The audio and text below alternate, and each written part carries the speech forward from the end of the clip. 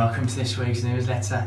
I finally got my chance. It's my time to shine. My Paul's on a holiday. So let's start off with the green board. Paul loves the green boards. Let's start here. So last week, President's Tankards. Well done to Mickey Howard and Andy Burns, who had a 61 net. But unfortunately, they were pipped to first place winners Andy Wells and John Harris with a 61. They just had a slightly better back nine to a 27 to a 31. So well done Andy, well done John. Well, them lessons are paying off, John. Well done, mate. Right then, what happened also? Ladies Club Championships. Who won that? We had Chris Rollins with the gross with 176 over the 2 days, and the net was absolutely smashed by Maddie Badger, 128. So well done, Maddie. That was good, and well done, Chris. Well done for winning the gross. A couple of weeks before that, I just got all my notes from Anne. Thank you, Anne. The ladies ping winners, the Lion Stableford, which was the 20th and the 24th of June. Well done to Maxine Burrows and Lucy Buckley, won the juniors. Come on, the juniors. Didn't say the score here, but congratulations to them. Also, what else we got? We had Seniors Open, which was yesterday. Great day, absolutely jam-packed. Well done for Dave Pay for organising it. Fantastic organisation as usual. So we've got a lot of winners here. All the results on the newsletter, so have a look in the newsletter. On the written bit, sorry. But the overall winner was won by a Halesowen member, and he was won by senior captain Alan Todd with 39 points. So well done, Alan. Congratulations for that. Just looking down the list now, and mostly were dominated by Halesowen members. Have a look in the newsletter and see if you get your name on there. So, what's coming up this week? We've got a men's and ladies medal, two separate comps, one's a men's and one's a ladies. So we've got that Saturday. I expect you all probably won't be here in the afternoon when England are playing, so I can imagine you a lot are playing in the morning, so just expect it to be a little bit busy in the morning. Sunday we've got a men's par, enter any time they want, and then I've also got the family mixed foursome as well. I don't think the draw has been done yet, but hopefully the next couple of days it will be. The first tee is reserved on that, it's 1 o'clock to 2 o'clock. So good luck to all the people playing that. Right, let's go on with the rest of the newsletter. Welcome here to the Putting Green at Halesowen. Well, the reason why I'm here is that a nice sunny day, you all should be outside. But the main reason why I'm here is that foremost, I'm doing a free fitting and lesson with every purchase of a putter. So, what does that entail? What are you thinking, why do I need a fitting for? Well, most people, I'll say every fitting I've done, I'm putting with the wrong putter. And also the lesson can come in, because also a bit of technique comes involved as well. They're sort of quite similar to fitting and lesson. And the lessons are fantastic. I've had a few people had a lesson with me, and they've changed their putting. They've come down a couple of shots with the handicap. And there's also, we've got loads of things in the shop. We've got this in the shop, which is $19.99. Nice little putting mirror to check everything's aligned properly. And then when me and Paul do lessons, we use, you know, drills like this and items like this to help you all get your putting ready. We've also got the putt out as well in the shop, you know, that little thing that looks curved up, and try and get it in, get that perfect putt. There's loads of things that can help your putting. So, when you're ready, get a putter fitting with me. Let's have a look at your stroke and let's see if we can get any shots. Right. I'm on the first tee with Captain Keith from Took Over Paul being in presenter. Quite nice, I like this. Right, we all know charity weekends, the week Saturday, isn't it? 10 days or something like that. It is. So I'll pass you over to Keith to give you all the information. Okay, quite a lot to tell people about, Dan, so okay. Apologies again for reading from your phone. As you've just said, it's the 14th and 15th of July. We've got competitions on both days, sign-up sheets in the foyer. The Saturday one is filling up quite quickly. The Sunday one, which we're doing a shotgun, I'm just a bit worried people are looking at that saying, well, it's the World Cup final. Clearly football is coming home and England will be playing somebody, we don't know who. But it is all timed so that we finish in time to do a prize giving and then watch the World Cup final. Perfect. It has been thought through. So if you're sort of a bit edgy about signing up for that, that has all been timed, so there is space for people to sign up still. Brilliant. We send letters to all the members every year and ask for their support. What I did was everyone that had a locker, they had their envelope popped into the locker. If you don't have a locker, there's like a box tray, which at the moment is in the bar. Yeah, I've seen that. Okay. Yeah, so if you could just have a look, take the envelope with your name on, and any support that you can give us is gratefully appreciated. You know, it doesn't need to be a load of money. If it's just little donations, they all add up, and if you've just got something you can give us as a raffle prize, that'd be fantastic as well.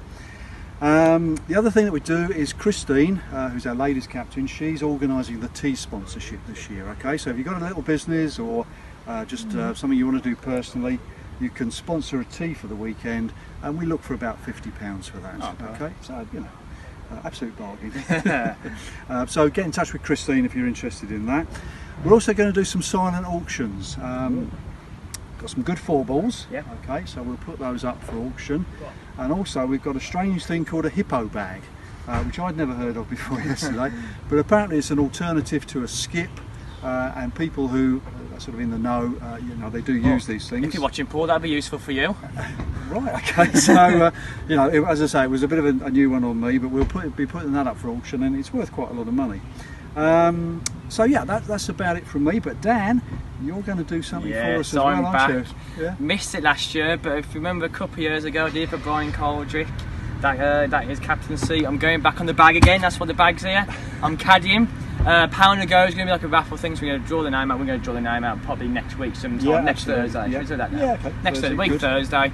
Yeah. We're going to clean your shoes, clean your clubs, get your yardage for you. I'll be a perfect caddy for you, don't worry. Ask Colin Isherwood, ask Quinn Andrews about their experience. They absolutely loved it. So yeah, have a go in the shop. I'll be in the shop all week. Okay, that's brilliant. Thanks for doing that. Thanks, Thank you. Much appreciated. Lovely. Thank Cheers. you. Thank you. That was going well, didn't it? Welcome to Halesowen Golf Club. You've got junior organiser Dan Jackson. Thanks for joining us. Thanks, mate. Thank you. How's it going then? Now you're top of the league.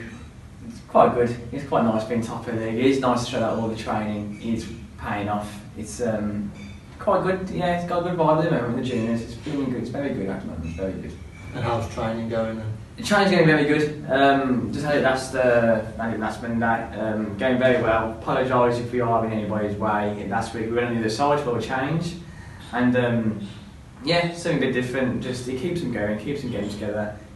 They'll do little drills that they don't realise they're learning, but as Byron said the other day, it helps him make a couple of putts when they're in matches. So it does work. You just got to keep going with it. And that's obviously, you know, getting a lot of people talking around the club about the juniors. You know, plenty of support it seems. Yeah, great support. I must say, since I took the job last May, I've had absolute fantastic support from everyone. Every single section, every single member has been fantastic. Yeah, every single member, every single section. Actually, also other teams, like the Scratch team and the West Mids teams, they've been so supportive. I do want to say thanks to Joel, because Joel has been fantastic with them. He's trying to get him into the teams. He's done everything he can. He's been very, very supportive. So I want to say thanks to the Scratch team and the West Mids team. And well, like you say, you've got a few of them broken through into there, haven't they? Yeah. Tom's played a couple of matches. Lewis has played a couple of matches. They've won a couple of times, lost a few, but he's been played very well. So they've done their bit in the team. So yeah, hopefully we get more in it. There's a few people knocking the door. Me and Joel are communicating daily, and I'm pretty certain next year might be a different team at Westminster. And you said about training. I mean, whenever we're around, you seem to have quite a bit of backroom stuff, if you like. I like that idea of backroom team stuff. I like that. Well, you're always around. You're there. You're part of the stuff. Yeah. But yeah, I've got Carl Badger who's there. I've got Andy Lennon who's always there. It's a nice little team. We've got going. It's quite a bit of fun on Mondays. I do look forward to it. It's good. And then they obviously enjoy the hospitality on the matches. You knew that was going to be mentioned. Yeah, we are heads and shoulders above everyone else in hospitality. We look so good from when we start looking professional, from the way we practice, the way we play, the way we conduct ourselves, and even back into the clubhouse after, wearing suits, looking smart, looking like winners, and being treated like winners as well from yourselves. Well, you represent the club really well. Thanks. Everybody here appreciates that. And the good work. Thank you. I just want to say a couple of thank yous as well. I've got to say thank you to the whole club again, because they have been fantastic. I've got to thank Paul for letting me have the time off. You know, I should be working a Sunday afternoon, but thank you, Paul. Thanks to Steve, H&G chairman. He's been absolutely fantastic. He said to me, training, Dan, you just do what you need to do, you keep going. I've got so many thank yous, I can't stop, but they're the main ones. So I want to say thank you to every single section, every single person. Anna Merlin, I can't forget Anna Merlin, the junior team through and through, for doing the handicaps. I could not do half the jobs that they do, so I want to say thanks to them. And thanks to all the parents as well. And thanks to the kids as well. I do actually treat you quite professionally, which I'm very grateful for. So I want to say a lot of thank yous. So I want to say thanks to the club, and thanks to everyone. Brilliant. Keep up the good work and good luck for the second half of the season. Thank you. Okay, so hopefully you've enjoyed that newsletter. Dan's moment of fame there just shows you don't actually need me. So we're at the back of the 11th green. Ball's come over the 11th green in the rough, but also our ball's managed to end up, you can't even see the ball, in an animal scraping. So you get relief. Obviously you've got to get your opponent, whoever you're playing with, over here to make sure they're happy with the situation and you're not just going to pick the ball up and drop it. So check with whoever you're playing with first of all that they're happy with it. Right, so this is clearly an animal scrape. So what do? Well, you get 1 club length from your nearest point of relief that's no nearer the hole. So I've got the driver in our hand here. So we're going to kind of make sure, and you actually get relief if there's any animal scrapings interfering with your stance as well. It's not just your ball or your golf swing. So we need to make sure we get full relief from it. There's more animal scrapings there, but just here is our nearest point of relief. So it's always advisable to perhaps use a T-peg, stick it in the ground where your nearest point of relief is. Then you get 1 club length from there. So I'm going to put another T-peg in the ground at that spot.